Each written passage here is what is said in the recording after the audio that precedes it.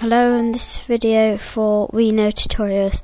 Now this is just a quick Vista tip slash trick. You can get the old MS-DOS notepad. So what you need to do is you need to go into Start, then type in Run, open up Run. Then when you're in Run you need to type capital E and then edit with capital E, then press OK.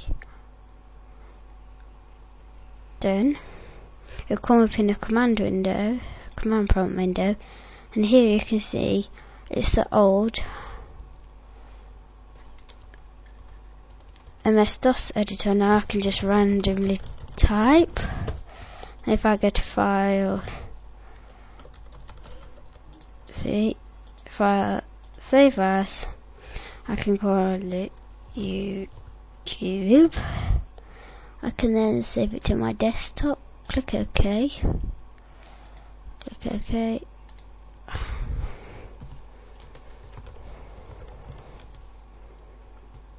And here you can see there's a file called YouTube. Now if I just close this, now you can't actually open this like that. You have to go to Start, then Run again, and open it through the edit program. So you have to go to File, Open, Desktop, YouTube, and there it is. So yeah, that was just a quick tutorial. So please can't wait to subscribe, and thanks for watching.